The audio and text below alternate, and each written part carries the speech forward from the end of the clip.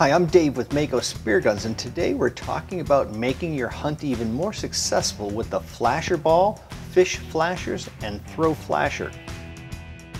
There are a lot of ways to rig flashers. A lot of it comes down to personal preference and what works for you in your environment. A great starting point is to rig your flashers about 2 feet apart, tuning the length more or less depending on the clarity of the water you're diving in and the brightness of the sun. We like to add a small weight to the top of the string of flashers to help get the flashers down, but it doesn't dampen the action that creates those great light flashes as they dance in the water.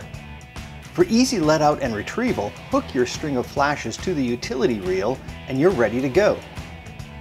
Or check out the flasher float that not only makes let out and retrieval a snap, but also makes it easy to store your flasher rig when not in use.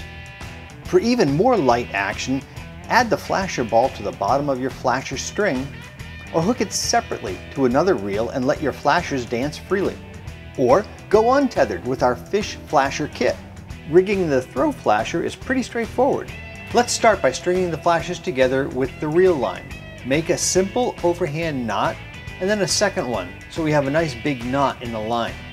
Now spray some lubricant on the knot and using a small screwdriver push the knot into the tubing. Use your band tying line to form a single constrictor knot and pull the ends tight with your pliers. And that's it! Your throw flashers are ready to draw on some serious targets. So make your hunt more successful and check out all the MAKO Spearguns Fish Flasher options at the link below.